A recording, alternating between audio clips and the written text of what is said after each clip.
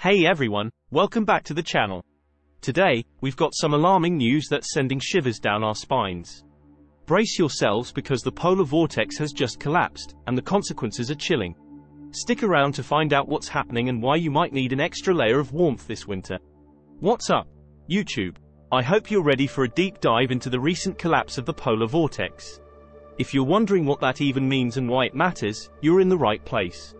But before we unravel the mysteries of this meteorological phenomenon, make sure to hit that subscribe button, ring the notification bell, and let's jump into the icy details. So, what exactly is the polar vortex, and why has it decided to throw a winter party in the Northern Hemisphere?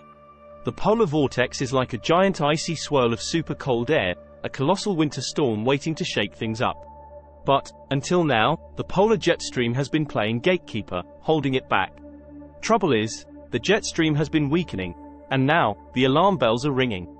The polar vortex, observed above both poles, is a swirling mass of extremely cold air. Since August, it's been gaining strength, setting the stage for potential disruptions in winter weather patterns. The key player in keeping it in check is the polar jet stream, a high-altitude air current acting like a barrier. When the jet stream weakens, it might fail to contain the polar vortex, leading to a collapse and a surge of freezing air across the Northern Hemisphere. This isn't unprecedented.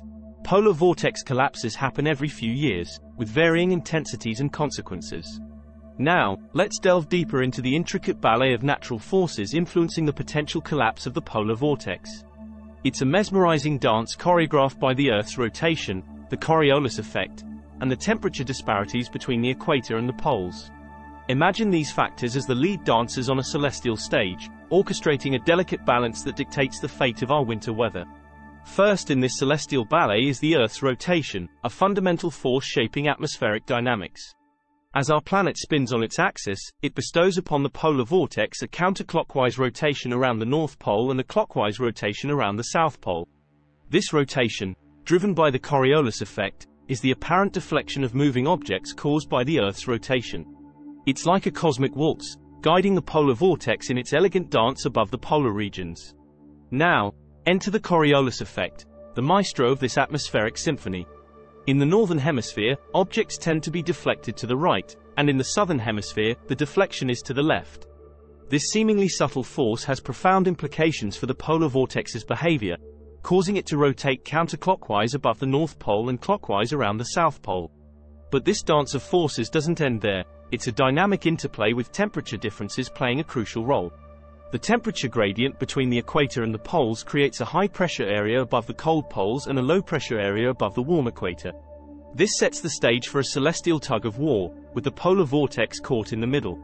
Enter the polar jet stream, our celestial barrier. This high-altitude, fast-flowing air current acts as the guardian of the polar vortex, preventing its cold air from spreading too far southward. It's like a cosmic shield, maintaining the delicate balance of our atmospheric dance. Now, picture this delicate equilibrium disrupted. If the polar jet stream weakens, it's akin to lowering the cosmic shield. The frigid air from the polar vortex gains momentum and starts its journey southward, disrupting the normal rhythm of weather patterns.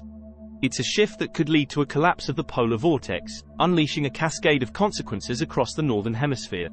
So, as we witness the grand performance of Earth's natural forces, it's essential to recognize the fragile choreography that sustains our atmospheric balance. The potential weakening of the polar jet stream serves as a reminder of how interconnected and delicate our planet's climate dance truly is. Will the cosmic forces harmonize, or are we in for a turbulent atmospheric show? Only time will tell. Now, let's talk about a major player in this atmospheric drama, El Niño. El Niño is no stranger to climate enthusiasts. It's a climate phenomenon that shakes things up in the Pacific Ocean. During El Niño, warmer than average sea surface temperatures in the central and eastern equatorial Pacific Ocean create a ripple effect across the globe. Picture this: the abnormal warming in the Pacific Ocean during strong El Niño events isn't just a beach vacation for marine life. It's a trigger for something much more impactful: sudden stratospheric warming. This phenomenon occurs when the stratosphere, especially above the polar regions, experiences a rapid increase in temperatures. Now, you might wonder, what does this have to do with the polar vortex? Well, it turns out that this sudden stratospheric warming can throw a wrench into the polar vortex's routine. It disrupts the normal circulation patterns of the polar vortex, potentially causing it to weaken and, in some cases, collapse entirely. And here's the twist in our weather tale: we're currently right in the midst of an El Niño phase. Yes, you heard it right.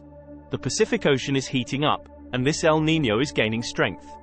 The ongoing El Niño phase is expected to peak between January and February of 2024, precisely when the polar vortex is already on thin ice. So, as we navigate through the complexities of atmospheric interactions, the presence of El Niño adds an extra layer of uncertainty. Its influence on sudden stratospheric warming could be a game-changer, making the situation even more precarious. Buckle up, folks. The atmospheric rollercoaster just got a lot twistier. So, what does all this mean for us? As we face the potential collapse of the polar vortex, the timing couldn't be worse for the Western world already grappling with an energy crisis. From Europe to the United States, record low temperatures could bring severe consequences. It's not just about heating bills, it's about the strain on infrastructure, transportation, and daily life.